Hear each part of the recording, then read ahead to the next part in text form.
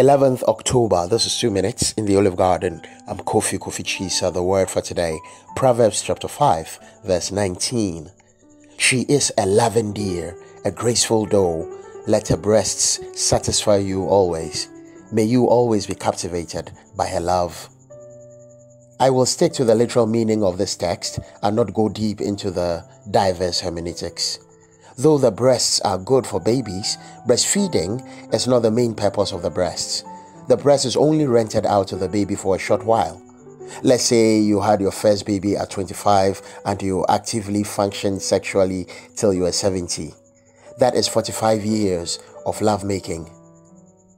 Say you had even 10 children and breastfed each of them for 6 months. That is 60 months of breastfeeding, which equals 5 years of breastfeeding 10 children. So 5 years out of the 45 years, your breasts were for the babies. Even during that breastfeeding period, your husband wasn't barred from having access.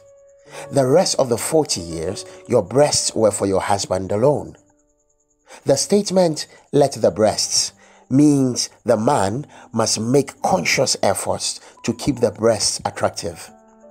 Adam could not operate in a higher prophetic dimension until he saw the breasts of a woman. Babies may need breasts for only 6 months, but men need breasts all their adult lives.